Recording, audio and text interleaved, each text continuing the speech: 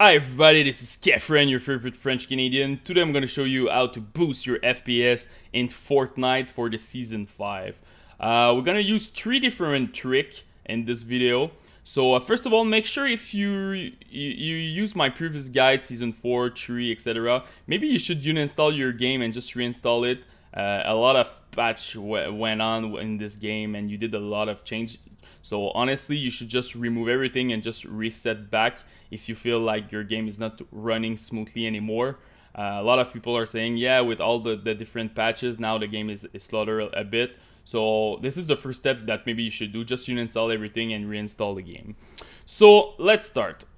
First of all, the place that you install the game, so me, it's in my G drive, Fortnite game, binaries, Win64. You're gonna look at the 4 launcher here, right click on it, properties, compatibility. 2 things that you need to do. You need to disable full screen optimization, and the other one is override high DPI scaling behavior. Click this one. Make sure that you're doing the same thing for those 4 Fortnite icons over there. Good. After that, we're gonna add some set launch option. Yes, you can do that in Epic Games Launcher. It's not just on Steam. So you click here, settings, you click additional command line argument, and here you can add a comment. I'm using 4 different comments here. Use all available core, no splash, no texture streaming, and the other one is prefer processor. This is the number of cores that you have on your CPU. If you don't know, you can Google it, like the name of your CPU, and you will probably go on some Intel website or AMD. But if you want to see it quickly, you can press Ctrl Alt Delete Task Manager, go to Performance, click on your CPU, and here number of cores you see here. I have 4. Some people will have 6, 8, depending on your CPU, even 2. So just use that number over there. After that, copy paste this, put it in your command line argument, and you just click there. So now let's open the game. So now we are in the graphic setting of the game. This is pretty much what I'm using right now.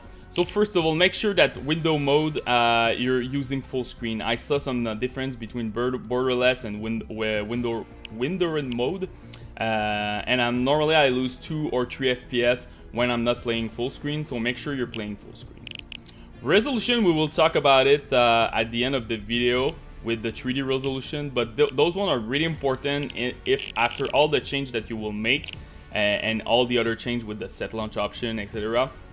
you still don't have your 60 or your 144 FPS, you should touch your resolution. So let's start. First of all, shadows. This is the one that you need to remove.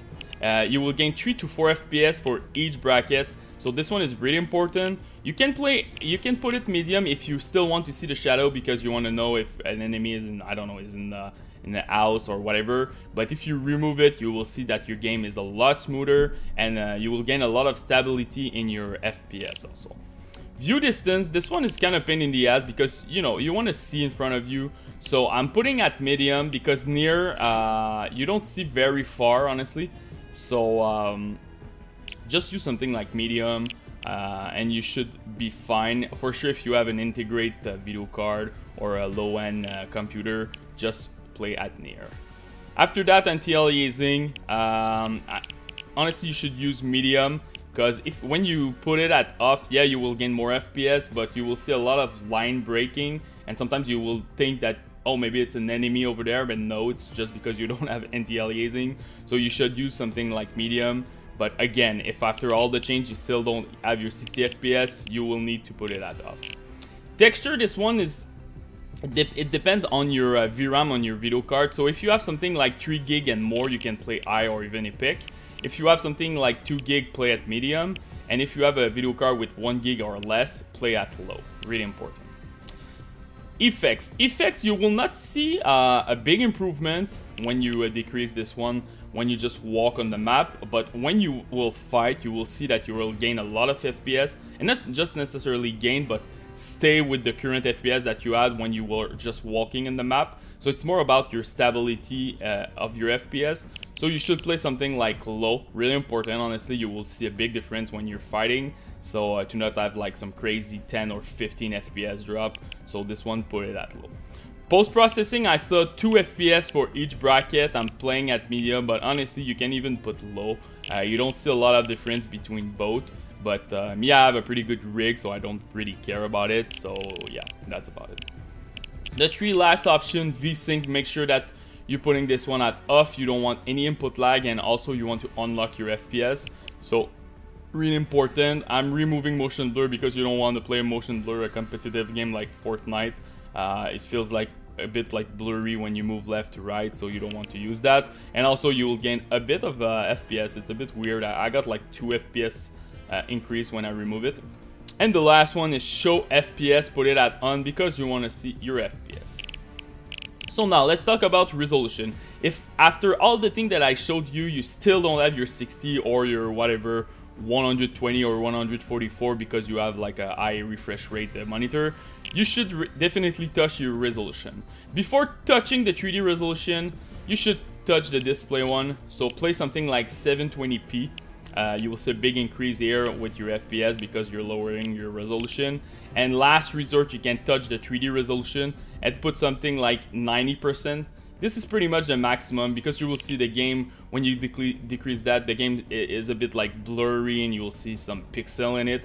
It's pretty bad actually. Even 90 is not that great. You should like do something like 95, but this is last resort, so you can go until like whatever you need.